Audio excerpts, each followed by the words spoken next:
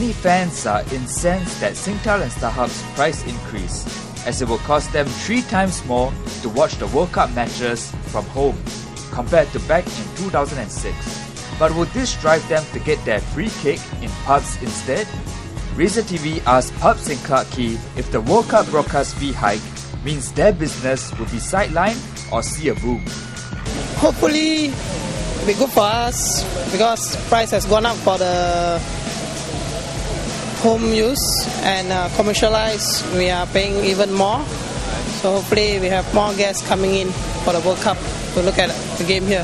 What we think about increase of price doesn't much affect us because right now we are at Clarke Quay and we are in a very good position, and where we are now we can't have the thing that everybody's looking at and we don't have it. Right. Basically all our neighbors here are all going to have it also. Right. You know?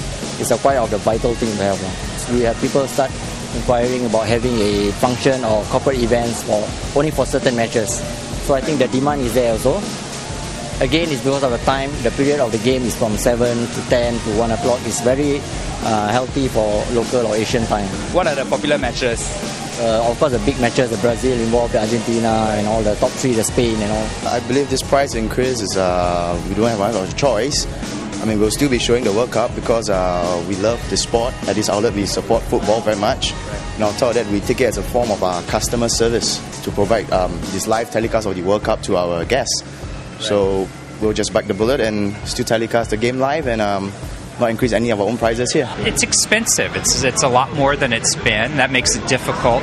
But, you know, the other side of it is that the first screen is basically, if you break it down, it's about $3,000. We figure there's almost 29 games that show before midnight.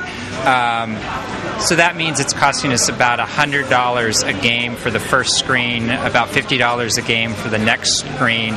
That means the big screen, the first screen, we need to sell 10 extra beers. That is a break even. So it's not a huge burden for us. And you know, I can understand people. The guys want to make money. You got to pay a $50 million transfer fee. FIFA wants to get in and take a little bit of that. So certainly, I'm just happy we've got it. I mean, we were trying to plan ways around whether we're going to put a sling box in Malaysia or something. So, you know, to an extent, for 10 extra beers on a night, I'm quite happy to have it. Could you give us a rough estimate of the previous World Cup? How many customers were there? How was the takings like? Okay, you know, some of the games, I remember sitting outside and watching Italy play the U.S. the last time. It was fantastic.